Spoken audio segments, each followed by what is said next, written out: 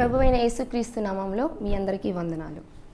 ఆయన హెచ్చవలసి ఉన్నది, he must increase అనే ఈ టీవీ ప్రోగ్రాంకి మిమ్మల్ని ప్రేమపూర్వకంగా ఆహ్వానిస్తున్నాం.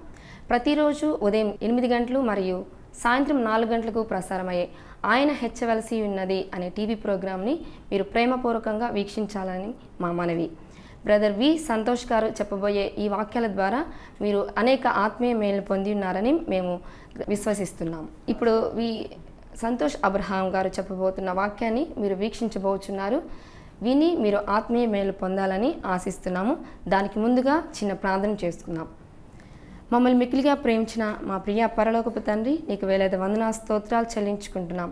తండ్రి, ఇక్కడ అనేక మంది ప్రభువా నీ టీవీ మీద కూర్చొని మీ వాక్యాన్ని వినడానికి సిద్ధపాటుగా ఉంటుండగా ప్రభువా, బ్రదర్ వి సంతోష్ ద్వారా మీరు చెప్పబోయే వాక్యాలను విని ఆత్మీయ మేలు పొందాలని మేము ఆశిస్తున్నాం. అనేక మంది ఈ లోకంలో చెడిపోవచ్చుండగా లేకపోతే నశించిపోవచ్చుండగా, అలా నశించిపోవట ఎవరికి నాయన, లేకపోతే నాయన ఈ లోకంలో సాతాను ఎవరిని మిరింగుదునా అనే ఇదిలో ఉంటుండగా ఈ లోకాన్ని తండ్రి వాక్యం వినకుండా నశించిపోతున్న ఈ జనాంగానికి నాయన ప్రభా నీ బిడ్డ ద్వారా ఈ వాక్యాన్ని వెదజల్లుచుండగా ప్రభా ప్రతి ఒక్కరు విని ఆత్మీయ మేలుతో నింపబడాలని మేము ఆశిస్తున్నాం ప్రభా. తండ్రి శాంతి టీవీ ద్వారా నాయన అనేక మంది ఈ వాక్యాలు విని ఆత్మీయ మేలుతో నింపబడాలని ఆశిస్తూ, ఈ వాక్యం ద్వారా అనేక మేలు పొందాలని ఆశిస్తూ యేసుక్రీస్తుని అతి పరిశుద్ధ నామంలో అడిగి వేడుకుంటున్నాం తండ్రి, ఆమేన్. దేవుని పరిశుద్ధ గ్రంథము నుండి ఈ దినపు లేఖన భాగాన్ని చదువుకుందాం. ఆ వాక్యము యోహాను సువార్త 2వ అధ్యాయము 3వ వచనము. యోహాను సువార్త 2వ అధ్యాయము 3వ వచనంలో ఇలాగున వ్రాయబడి ఉన్నది: ద్రాక్షారసమైపోయినప్పుడు యేసు తల్లి వారికి ద్రాక్షారసము లేదని ఆయనతో చెప్పగా. ఆమేన్. దేవుని స్తోత్రం. యేసుక్రీస్తు నామములో మీ అందరికీ ప్రత్యేకమైన వందనాలు తెలియజేస్తున్నాం. ఆయన హెచ్చవలసి ఉన్నది, హీ మస్ట్ ఇంక్రీజ్ అనేటువంటి కార్యక్రమానికి మిమ్మల్ని ప్రేమపూర్వకంగా ఆహ్వానిస్తున్నాం. దేవుని వాక్యం వినడం, దేవుని వాక్యం నేర్చుకోవడం. దేవుని వాక్యము ఎవరు బోధించినా దేవుడు మీతో మాట్లాడే అవకాశం ఉంది. దేవుడు తన దాసుని ద్వారా మీతో మాట్లాడుతున్నప్పుడు వారు చిన్నవాళ్ళ పెద్దవాళ్ళ, వాళ్ళకి పాపులారిటీ ఉందా లేదా అనేది చూడకుండా దేవుడు ఎవరి ద్వారానైనా మీతో మాట్లాడగలడు. గాడిద ద్వారా మాట్లాడిన దేవుడు, లేదు అంటే పరిస్థితుల ద్వారా మాట్లాడిన దేవుడు మనతో కూడా ఖచ్చితంగా మాట్లాడగలడు. కనుక మీరు ప్రార్థనాపూర్వకంగా సిద్ధంగా ఉందాం. ఈ సమయంలో యోహాను సువార్త 2వ అధ్యాయము 3వ వచనము. జాన్ 2:3. ద్రాక్షారసమైపోయినప్పుడు యేసు తల్లి వారికి ద్రాక్షారసం లేదని ఆయనతో చెప్పగా యేసు ఆమెతో, అమ్మా. So when the wine ran out, Jesus' mother said to him, they don't have any wine. ఇక్కడ మనం గమనిస్తున్న మాట, ద్రాక్షారసము అనగా మద్యమని కొంతమంది వ్యాఖ్యానిస్తున్నారు. కొన్ని సంవత్సరాల క్రితం కేరళలో కొంతమంది హేతువాదులు క్రైస్తవత్వం మీద దాడి చేయడానికి వాళ్ళు చెప్పినట్లు మాట, వివాహానికి వెళ్ళి సారాయి తయారు చేశాడు, సారాయి అందరికీ పంచాడు, దాని ద్వారా వాళ్ళని మత్తులో పడేశాడు ఆయన అని యేసు ప్రభు మీద ఒక కరపత్రం వేసి ఆ కరపత్రంలో ఇటువంటి కొన్ని పాయింట్స్ తీసుకొచ్చారు. అదే సమయంలో లేఖనాల్లో రాయబడిన మాట, తాగుబోతులు దేవుని రాజ్యాన్ని స్వతంత్రించుకొననేరరు అని అపోస్తలుడైన పౌలు 1 కొరింథీ పత్రిక 6వ అధ్యాయంలో చెప్పాడు.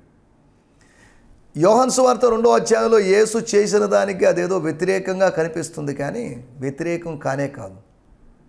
కొద్దిగా జాగ్రత్తగా ఆలోచించాలి.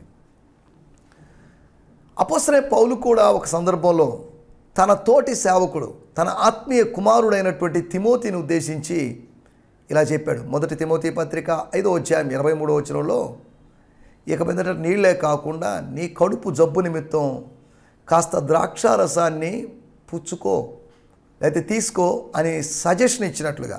పౌలు గారు డాక్టర్ గారు కాకపోయినప్పటికీ ఈ సలహా ఆయనకి ఎలా తెలిసిందో, మరి ఇలా చేస్తే బాగుంటుంది అనే విధానం ఎలా తెలిసిందో మనకైతే తెలియదు.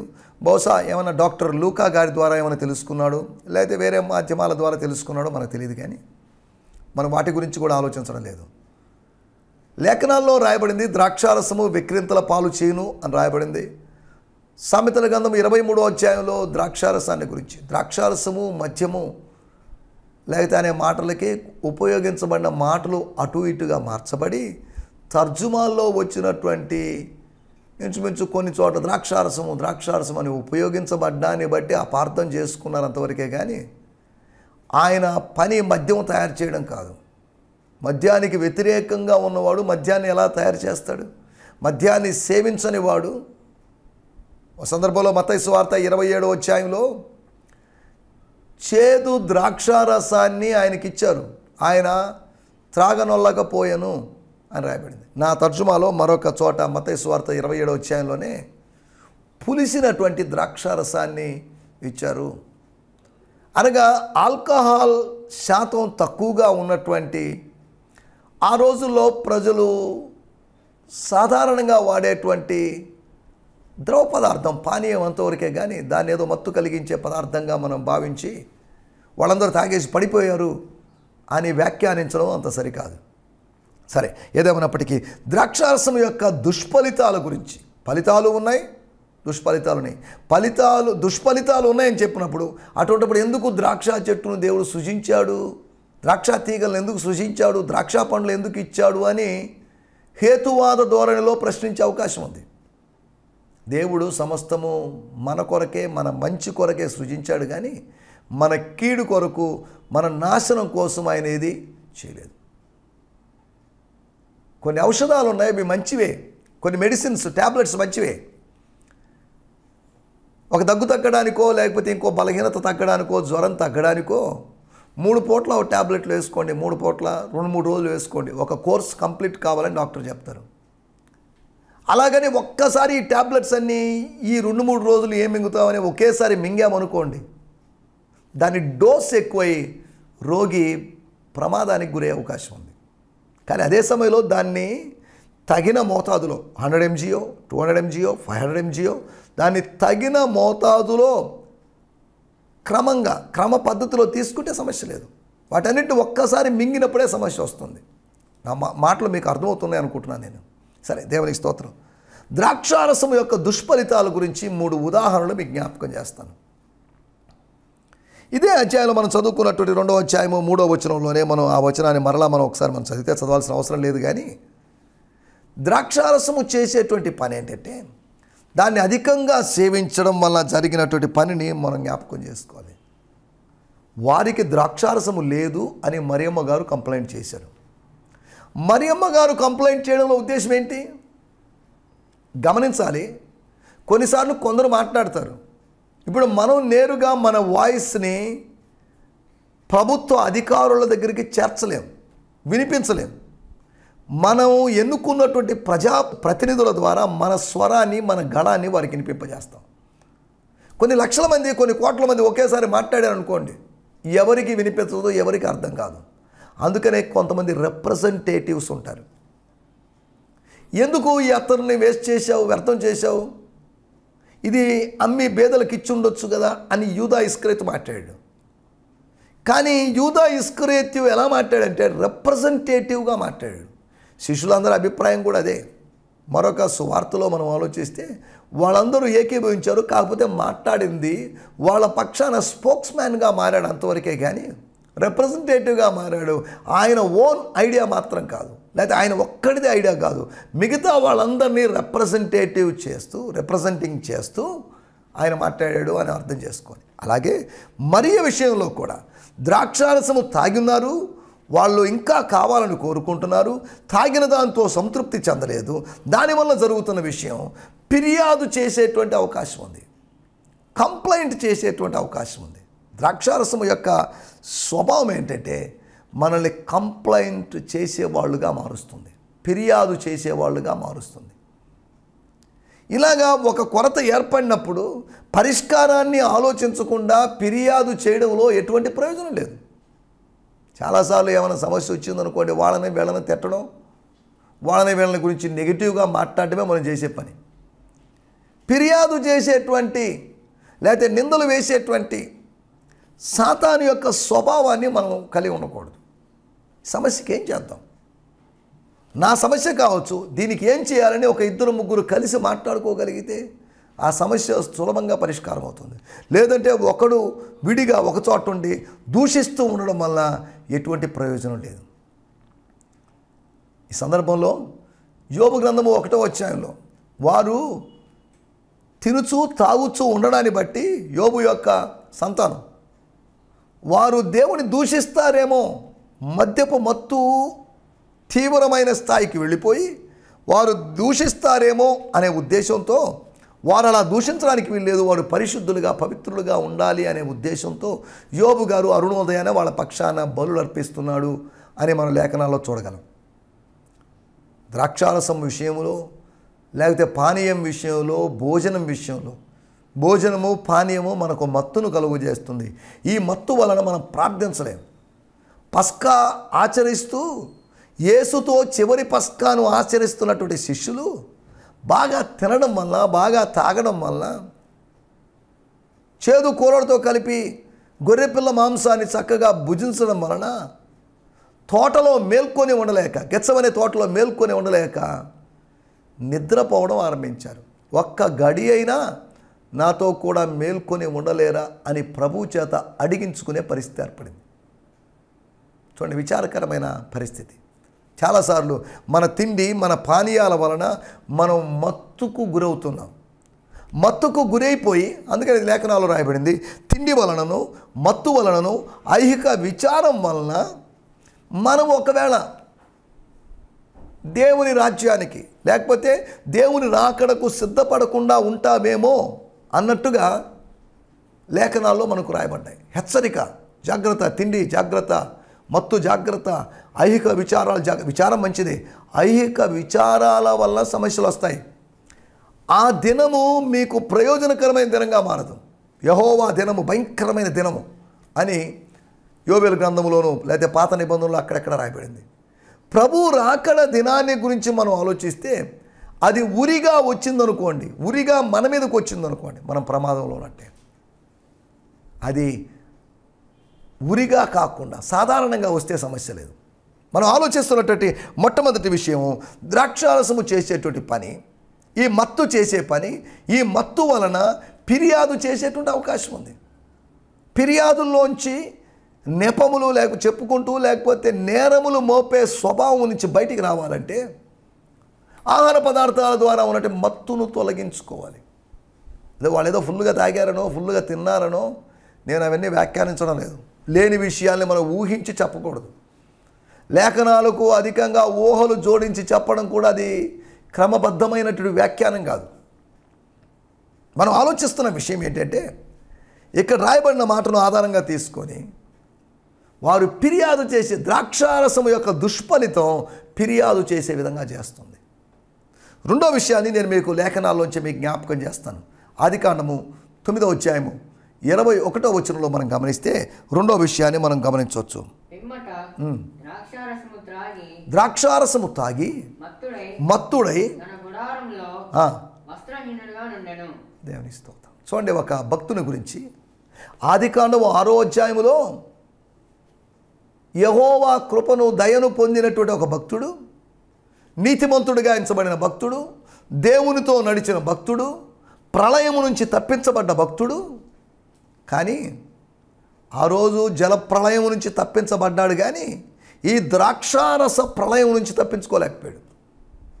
జలప్రళయం నుంచి నోవహు తను ఓడలో ఉండడం వల్ల తప్పించుకున్నాడు, కానీ ఇక్కడ ద్రాక్షారస ప్రవాహంలో తన జీవితాన్ని సర్వనాశనం చేసుకున్నాడు. ఇంతకుముందు ఓడలో ఉన్నప్పుడు ఘనంగా డిగ్నిఫైడ్గా వస్త్రాలు ధరించి ఉన్నటువంటి నోవహు ద్రాక్షారసం అతని జీవితంలో ప్రవేశించడం వల్ల, మద్యము అతని జీవితంలో ప్రవేశించడం వల్ల అతడు మత్తుడై అతడు వస్త్రహీనుడైపోయాడు, నగ్నంగా మారిపోయాడు, అవమానకరమైన పరిస్థితిలో ఉన్నాడు. ఎందుకు చెప్తున్నా అంటే మనం అర్థం చేసుకోవాల్సిన విషయం. 6వ అధ్యాయంలో ఉన్న నోవహుకి, ఆదికాండము 9వ అధ్యాయంలో ఉన్న నోవహుకు ఉన్న తేడాలు అనటంలో ఒక 5-6 తేడాలు చెప్పి మనం దాని గురించి మాట్లాడుకోవడం లేదు. కారణం ఏంటంటే దేవుని ఆజ్ఞకు లోబడి 6వ అధ్యాయంలో ఉన్నాడు, దేవుని ఆశీర్వాదాన్ని అనుభవించి మత్తుకొని ఇక్కడ అతని పరిస్థితి. అక్కడ వస్త్రాలతో ఉన్నాడు, వస్త్రాలతో కప్పుకొని తన దేహాన్ని కప్పుకొని దిగంబరుడుగా కాక దిశమూలను కప్పుకున్నవాడుగా గౌరవప్రదమైనటువంటి విధానంలో ఉన్నాడు. కుటుంబానికి పెద్దవాడు, కుటుంబానికి తండ్రి, యజమానుడు స్థాయిలో, యాజకుని స్థాయిలో అతను ఉన్నాడు. కానీ 9వ అధ్యాయంకి వచ్చేసరికి ఒక మంచి వ్యవసాయకుడిగా మారి భూమి మీద పంట సరిగా పండకుండా భూమిని దేవుడు శపించాడు కనుక ఆ శాపాన్ని తొలగించుకున్నాడు. కానీ తాను పొందుకున్న దీవెనల ద్వారా తనకి తన కుటుంబానికి శాపం తీసుకొచ్చాడు. ఆదాము సర్వమానవాళికి శాపం తీసుకొచ్చాడు. ఆదాము తర్వాత దేవుడు ఎంచుకున్నటువంటి ఏర్పాటు చేసుకున్న వ్యక్తి నోవహు. అంటే ఆదాము తర్వాత మధ్యలో ఎవరిని ఏర్పాటు చేసుకోలేదు అని కాదు నా మాటలేక ఉద్దేశం. మధ్యలో హనోకు కూడా ఆయన ఏర్పాటు చేసుకున్నాడు, ఇంకా కొంతమంది భక్తులను ఏర్పాటు చేసుకున్నాడు. కానీ ఈ ఏర్పాటు చేసుకున్నటువంటి వ్యక్తి యొక్క పరిస్థితి మనం కొద్దిగా ఆలోచించాలి. ఇతను తన సొంత కుటుంబానికి శాపం తెచ్చాడు, కుమారుల మీదకి శాపం తెచ్చాడు. ఆదాము తోటలోంచి వెలివేయబడి తరతరాల వరకు శాపాన్ని మిగిలిస్తే నోవహు తాగి మత్తుడై తన తనయుల మీదకి శాపాన్ని తెప్పించిన పరిస్థితి. జాగ్రత్త, పాపము నీ మీదకి శాపం తెస్తుంది. పాపము నీ కుటుంబం మీదకి శాపం తెప్పిస్తుంది. కాబట్టి పాపం అగ్ని లాంటిది. పాపాగ్నితో చెలగాటమాడడం ప్రమాదకరం, కాలిపోతాం. ఎవడైనా అగ్ని ఒడిలో పెట్టుకుంటే అది కాల్చకుండునా అని దేవుని వాక్యంలో రాయబడింది. పాపాన్ని నీలో పెట్టుకుంటే నువ్వు కాలిపోతావు, జాగ్రత్త. మన దేవుడు దహించు అగ్ని ఉన్నది వేరే విషయం. అదే సమయంలో పాప అగ్ని నీ ఒళ్ళో పెట్టుకుంటే, నీ మనసులో పెట్టుకుంటే అది నీ జీవితాన్ని కాల్చివేస్తుంది, బూడిద చేస్తుంది, ఏమి లేకుండా చేస్తుంది అనే సంగతిని గుర్తుపెట్టుకో. దేవుని స్తోత్రం. మనకి ఆలోచిస్తున్నటువంటి రెండవ మాట, తన పరివారానికి శాపాన్ని తెప్పిస్తుంది. వాళ్ళు తెలియదు, నగ్నంగా పడిన తండ్రి విషయంలో ఏం చేయాలో కుమారుడికి అనుభవం లేదు. అతను పోయి వేరొకరితో మాట్లాడాడు, కుమారులతో మాట్లాడాడు. ఒకడు కప్పాడు, ఒకడు ఆ విషయాన్ని బయట తెలియజేశాడు. కప్పిన వానికి దీవెనలు వచ్చినాయి, కానీ దాన్ని బయటికి వెళ్ళి వివరించిన వానికి శాపాలు వచ్చాయి. ఈ రోజుల్లో ప్రేమ చేత అనేకమైన పాపాలను కప్పండి, దీవెనలు వస్తాయి. ప్రేమ లేకుండా లేదా సర్వసాధారణంగా జీవిస్తూ పాపాలన్నింటినీ విప్పి చెప్తే, ఇంటి గుట్టును చెప్తే, తండ్రి యొక్క నగ్నతను గురించి మీరు తెలియజేస్తే శాపం వస్తుంది. గుర్తుపెట్టుకోవాల్సిన విషయం. ఈ రోజుల్లో యమన బిడ్డలారా, మీ తల్లిదండ్రుల యొక్క బలహీనతలు వాటిని 10 మందికి చెప్పుకున్నారనుకోండి, సాతానుడు మీ కుటుంబాల్లో ప్రవేశించేటువంటి అవకాశం ఉంది. భార్య తన భర్త యొక్క బలహీనతలు అందరికీ చెప్పుకుందనుకోండి, దానివల్ల సాతానుడు ఆ కుటుంబ జీవితంలో ప్రవేశించే అవకాశం ఉంది. కనుక వాటిని కప్పండి, వాటిని లేకుండా చేయండి. వాటిని దృశ్యం చేయమని కాదు, బట్టబయలు చేయమని కాదు, వాటిని కప్పివేయండి. అవమానాన్ని కప్పివేయండి, అవమానాన్ని పూడ్చిపెట్టండి. బలహీనతలు ఉంటే వాటి గురించి 10 మందికి చెప్పుకోవద్దు. కుటుంబ జీవితంలో అలా జరిగిందంటే సమస్యలు వస్తాయి. ద్రాక్ష తోట బాగా పండింది, విస్తారంగా పంటలు పండాయి. జలప్రళయము తర్వాత చక్కగా పండించుకున్నాడు, దేవుని స్తోత్రం చెప్పి సంతోషిస్తూ మత్తుడు కాకుండా జీవించాల్సిన భక్తుడు మత్తుడైపోతే అది పెద్ద సమస్యగా మారుతుంది. భక్తుడు మత్తుడు కానప్పుడు ఆశీర్వాదం తెస్తాడు, భక్తుడు మత్తుడైతే శాపాన్ని తీసుకొని వస్తాడు. ఇది అప్పటి భక్తుల విషయంలోనే కాదు, ఇప్పటి భక్తుల విషయంలో కూడా భక్తుడు మత్తుడయ్యాడనుకో శాపాన్ని తీసుకొని వస్తాడు. ఒక తండ్రి, ఒక భర్త, ఎవరైనా కానీ మద్యపు మత్తే కాదు, మతపు మత్తులో ఉన్నా కానీ శాపాన్ని తీసుకొస్తాడు. సరే, వాటన్నిటిలోకి మనం వెళ్ళలేదు. మనం ఆలోచిస్తున్నటువంటి రెండో మాట, పరివారానికి శాపాన్ని తెచ్చినటువంటి ఆ దుష్ఫలితం, ద్రాక్షారసము యొక్క దుష్ఫలితాన్ని గురించి మనం కొద్దిగా ఆలోచిస్తున్నాం. ఒక ఉదాహరణ ఆ యోహాను సువార్త 2వ అధ్యాయంలోని ఆ ఉదాహరణ ద్వారా ఫిర్యాదు చేసేటట్టు చేస్తుంది. రెండోది పరివారానికి శాపాన్ని తెస్తుంది. మూడో విషయాన్ని కూడా నేను మీకు జ్ఞాపకం చేసి నా మాటలు ముగిస్తాను, నా సందేశం ముగిస్తాను. దానియేలు గ్రంథము 5వ అధ్యాయము 2వ వచనం. బెల్షస్సరు ద్రాక్షారసము త్రాగుచుండగా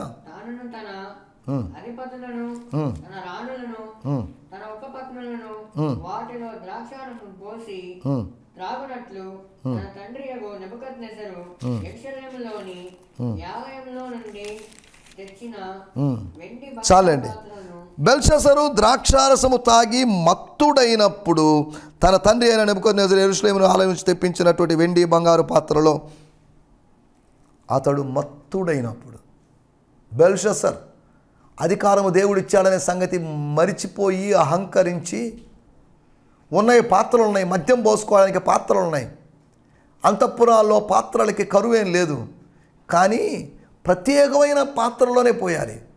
ఎవరు అన్నారు ప్రత్యేకమైన పాత్రలు అంటే యెరూషలేములోని దేవాలయములో పాత్రలు పోస్తే ఇంకా బాగుంటుందేమో అన్నట్టుగా మాట్లాడేసరికి ఈ బెల్షస్సర్ అలా చేశాడు.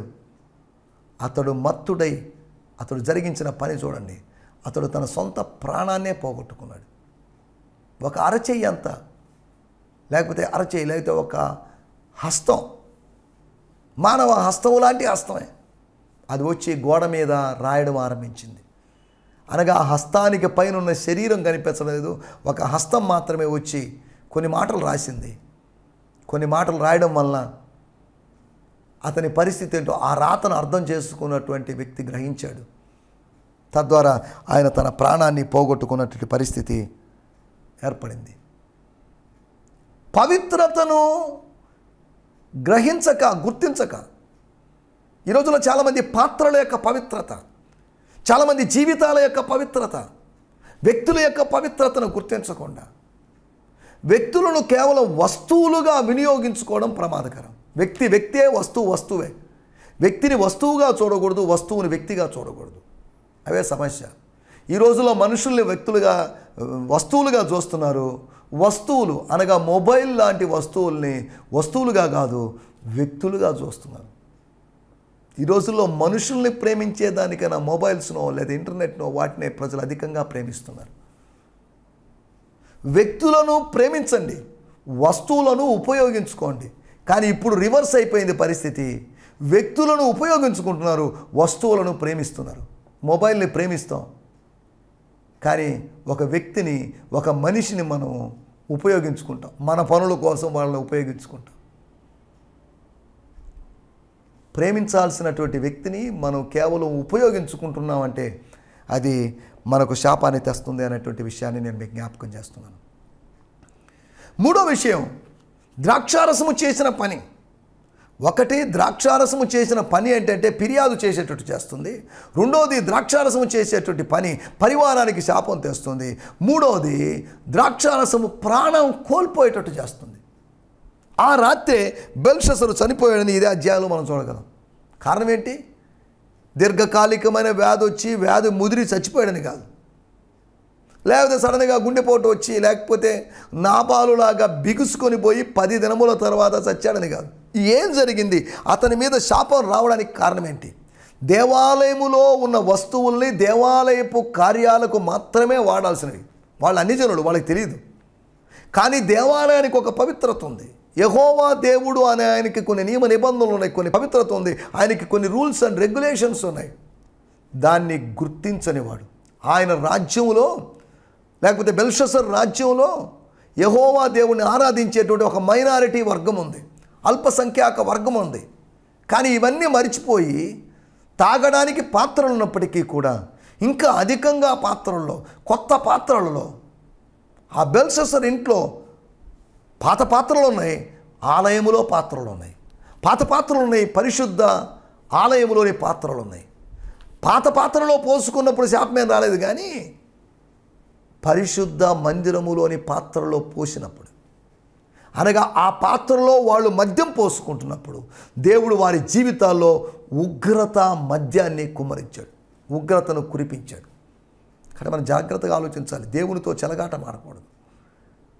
మన దేవుడు భయంకరుడైన దేవుడు. ఆయన చేతిలో పడడం ప్రమాదకరం. ఆయన చేతిలో పడితే ఎవరు ఆయన చేతిలోంచి తప్పించలేరు.